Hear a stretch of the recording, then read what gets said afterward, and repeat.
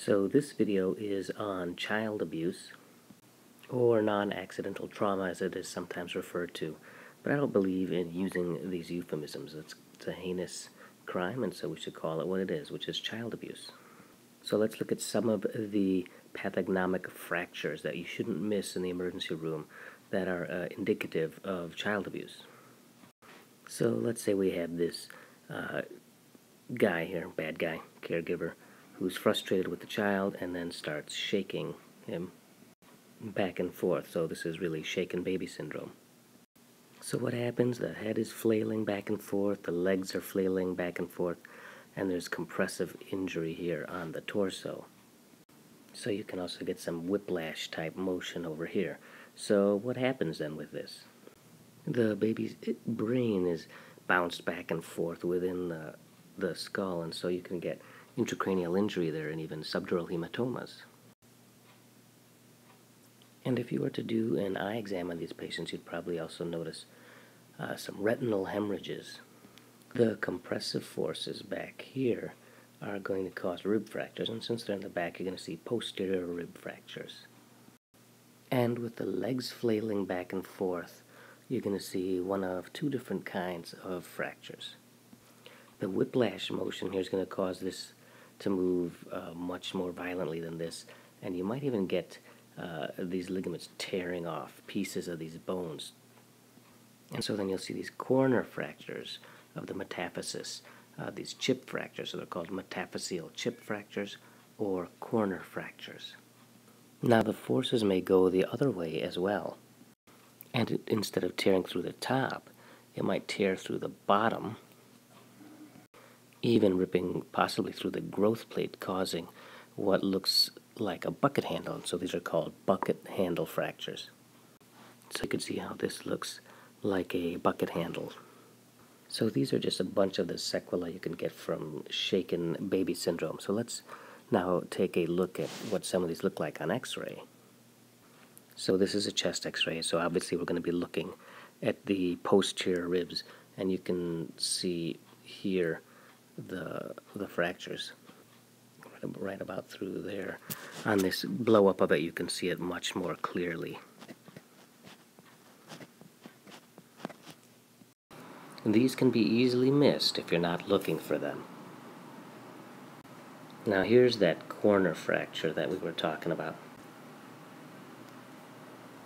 So these were originally described by a physician who noticed these fractures in kids with subdural hematomas, which we know is another indicator for child abuse.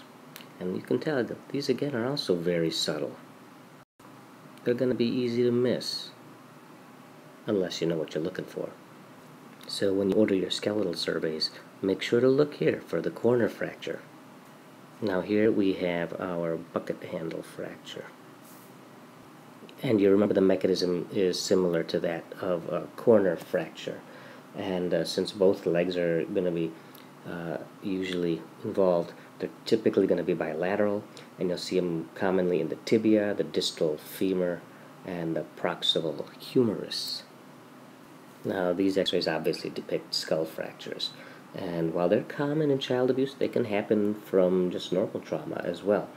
And so the patterns you'll see in that would suggest child abuse are multiple fractures or eggshell fractures, like you're cracking an egg, occipital impression fractures, like you're denting the back of the occiput as you're hitting their head, or facial fractures crossing sutures. This x-ray here on this side, this one just pisses me off, because look at this kid. Look at all these fractures. His head is shattered. This is from a kid who had died after being thrown from a height. This one on the other side, it's a little more subtle, but you could see the fractures there. So these fractures are actually crossing suture lines, and so you can see that these are also indicative of abuse. You can get another look at it now without all my scribblings on it. And just like the skull fractures, mid-shaft fractures don't necessarily have to be due to abuse. But here's where the history comes into play. So let's say this was a 1-month-old who the mom said rolled out of bed and fell onto the floor and then sustained this fracture here. And that doesn't make developmental sense, right? Because a 1-month-old is not going to roll and fall out of a bed. And the force required to break this bone, to break the femur, is pretty significant. So just falling out of a bed is really unlikely to cause that. Now on this side, we see the spiral fracture.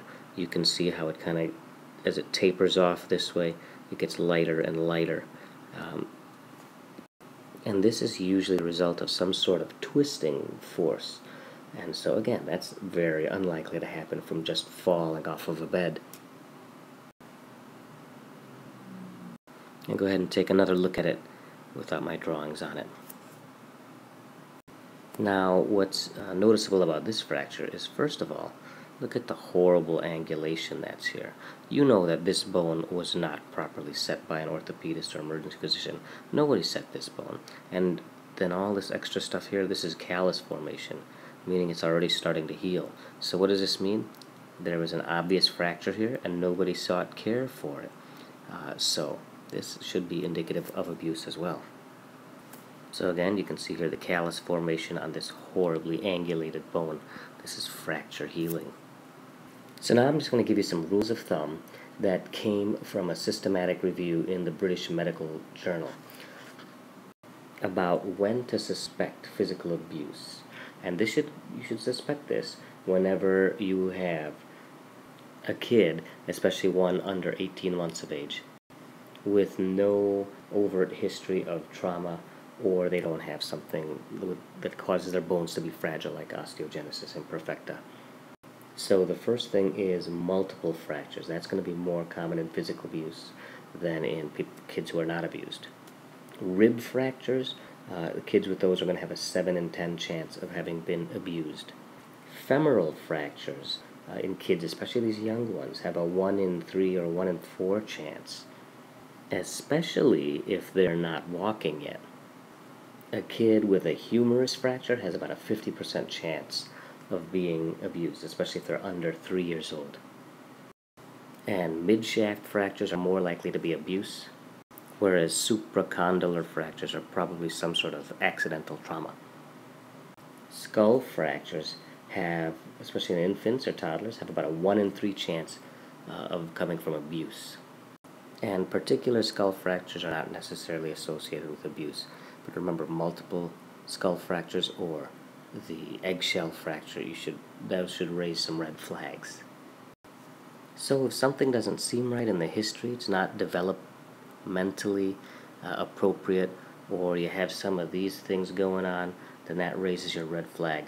Then I'd get a skeletal survey. And now you know some of the things that you want to look at on the skeletal survey. And that's it. That's our child abuse x-rays lecture. If you have any questions, go ahead and email me or put them down there in the comments. Thanks. Bye.